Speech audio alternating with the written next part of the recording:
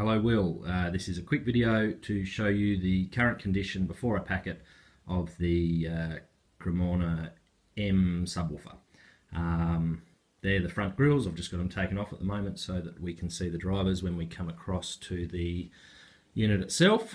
It's in good condition, everything looks fine. That's the amplifier plate. The speaker cones are in perfect nick, all the rubbers are intact, no problems there.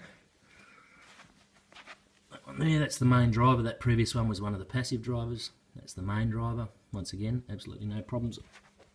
Any dings or dents in the cones. All the rubbers and surrounds are intact.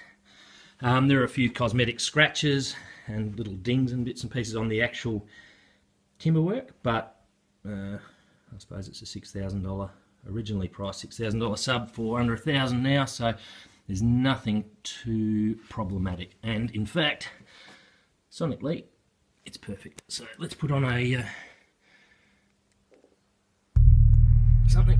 Hopefully you can see. That's the passive radiator. I don't know if you'll visibly be able to see that moving. It's the active driver. Pretty sure the iPhone microphone probably won't be picking up these frequencies. I don't know, but it is pretty loud and pretty low in here. It's shaking the window. That's what you can hear. If you can hear a bit of a rattle, it's the window shaking. So passive radiator as well.